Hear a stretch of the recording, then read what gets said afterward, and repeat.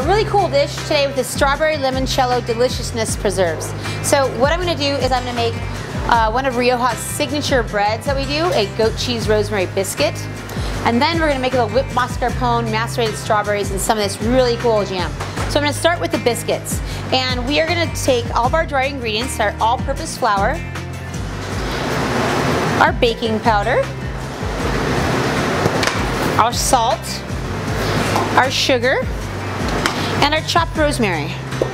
I'm going to take all these ingredients, I'm going to mix them together well in my bowl here, making sure the baking powder, the salt, the sugar, everything's nicely mixed. Some people might ask, do you want to sift them together? You could if we didn't have the rosemary, but you just sift out the rosemary, so it's not a good idea. Then we have our butter that's been measured out and diced very small. You can see it's been diced really nice and small. And then after I dice the butter, the best thing to do is to place it in the freezer, which is what I did. And then I also have goat cheese. And I did the same thing, goat cheese. And it's not going to get frozen, but I placed it in the freezer so it's really nice and cold. And this way, you know, when you're making a biscuit, it's really important that your butter not be melted and overmixed into the biscuit. It's really important that you keep a light and flaky consistency. And what makes a biscuit light and flaky is the steam coming off the butter when it cooks. So that's a super important point. So then I'm gonna then mix this together, and you can just use your hands. Sometimes you have those little pastry chopper things, you can do that too. It doesn't have to be anything fancy. So I need to go a little further here. These biscuits, by the way, are good with anything. So I know this recipe is from here, but it's in my cookbook as well. It's one of our signature items we've been making at Rioja for 11 years. All right. Then I'm going to mix in my buttermilk and my whole milk. Make this butter just a little bit smaller. You want the chunks about pea size, but a little bit bigger. It might not leave the rest of the dough tender enough, so it is important to get them all uniformly pea size. Okay, so now we have buttermilk and whole milk.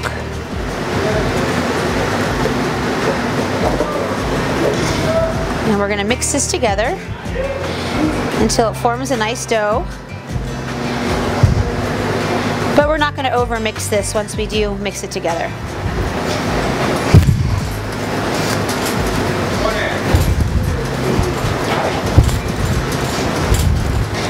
This is why I like to use gloves. It's kind of a dirty job, but if you have the gloves on, it's no problem. Oh, trying to get all those scraps off the bottom of the bowl. And now it looks like about time for me to get this on the board, because it won't make too much of a mess. It's pretty much sticking together now, and we've got everything out of the bowl. So that looks good. So if this is one dough ball, it's fine. I'm not going to try to mix it more. I'm just going to start rolling it out with my rolling pin. You can make this dough like this and let it sit. But I think the easiest thing to work ahead on this recipe is to completely make the biscuits and then to put them in the freezer raw. I think that's the best thing to do. And you can put them in the freezer for, you know, a month, and you can make 20 and bake up 2 if you want 2 for breakfast one day, you know, so you don't have to. So now we're going to roll this out. And I'm going to try, you can put a little dusting of flour on the top. If you don't need to, I'll dissuade you from doing that, from working any more flour into the dough. But it looks like I might need a little bit, so I'm going to get a tiny bit. Pardon my reach. Okay. Now some doughs, you have to do certain folds on. These folds are going to be another way to help lighten the dough too. So on this dough, we're going to do a book fold or a four fold, and then we're going to roll it again. And so what I would do, make this a little more even though. I'm going to put this over here.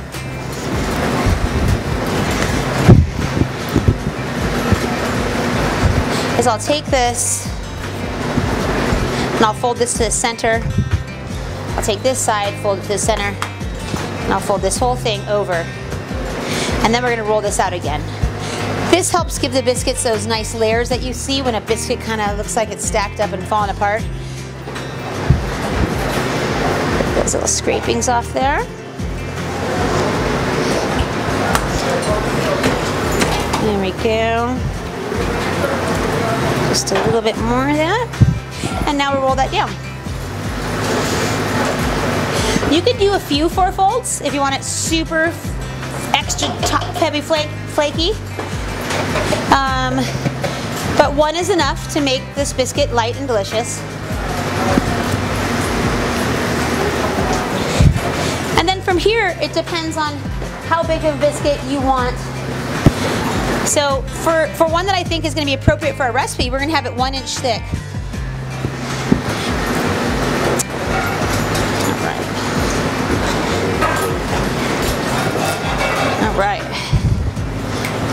Alright, this is a good workout too. You can always get mad at people too. No, you guys do something wrong, you beat them up. Okay, so you can take a cutter, whichever size you like. Maybe a fluted edge one, you know, is nice. Could be a straight one if you want a nice big one. So this is really personal, really up to you, whatever you like. I'll cut a few of these. And Jarrell said he's hungry, so maybe I'll make a few big ones for Jarrell. He likes biscuits. All right. So if you cut smaller ones, it makes nice for bread service. If you want to just bake some fresh biscuits for dinner one night or for breakfast one morning. All right.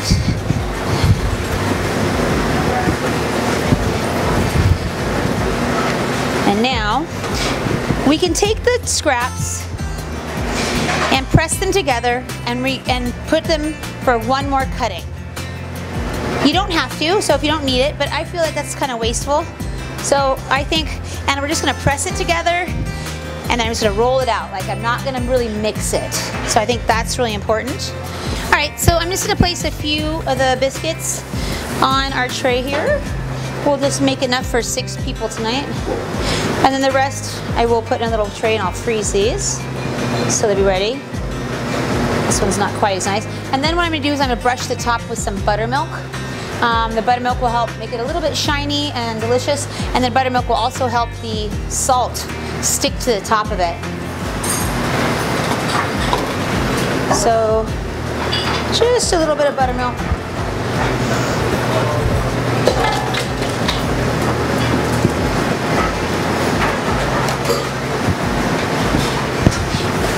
And a little bit of salt. Okay, so now I suggest, if you can, I place these in the freezer for 10-15 minutes. The butter will get really cold again. I think they'll bake much nicer. You can bake them right away and they should still be great, but just another little step that make them even better. Okay, so I'll do that. So now that the biscuits have been sitting in the freezer and they're nice and chilled again, we brush them with the buttermilk, a little salt, and I'm going to put them in an oven. 400-degree oven is important. We need what's called oven spring, so some extra high heat in the beginning to help them rise. So if your oven at home hasn't been calibrated, I might check it. Whoop.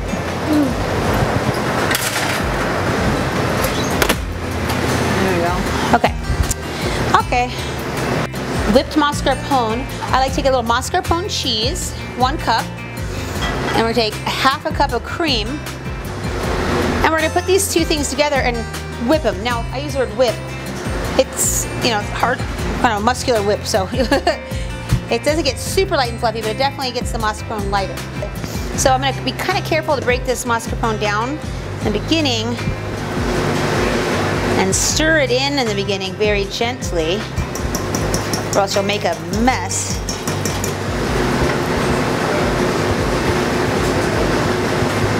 Okay. So we got it. It's kind of, the mascarpone is so thick, it doesn't quite want to incorporate with the cream easily, but it will. You just got to go at it for a little bit.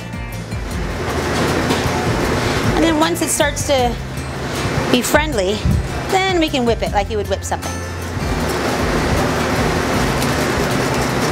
There we go. So now this is mixed up nice and light and fluffy.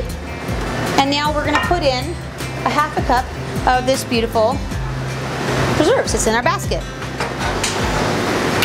Now, as a chef, I know exactly what a half cup looks like. So I'm not saying do this at home. No, just kidding. Half a cup. And I'm just going to kind of mix that in.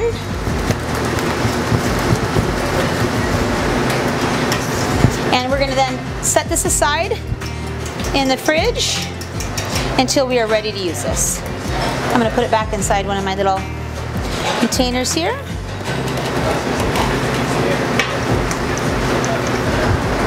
I didn't add any sugar to this because I feel like the limoncello strawberry is sweet enough. If you want your thing a little bit sweeter, you could add sugar. I think when you get it all together, you'll find that it's plenty sweet. So next we're going to take our strawberries and take the hull off them. Alright. So we're going to take these hulls and throw those away. And as I said, we wash these. And so you can cut the strawberry however you like, if you want it in a wedge or if you like it in a slice. I prefer a little bit of a wedge, but either way is fine. And again, because these are kind of big strawberries, you want to make sure that they're at least bite size, that your guests or you aren't trying to shove a big strawberry in your mouth and it looks, your mouth's too full. Alright. And by the way, these macerated strawberries too, these are, you know, also good on almost anything. On like, you know, scoop of ice cream or angel food cake or something like that. I love macerated strawberries. Then we're going to sprinkle our sugar on top. Then we are going to zest and juice this lemon. So I just have a little microplane here. Go right into the bowl. I like to make sure I get all that nice juice. Then we'll just take the juice also and put that in here as well. The juice will help break it down a little bit. The acid will break it down, but it'll also give it a nice balance of flavor so we're not too sweet or a little tart and sweet. And then we can just mix this up.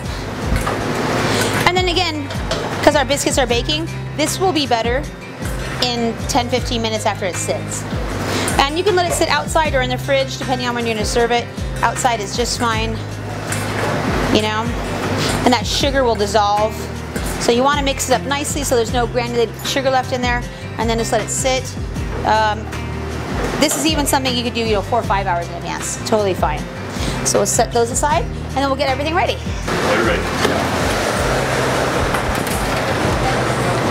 All right, so these biscuits are gorgeous and ready. And then we're ready to make our dish.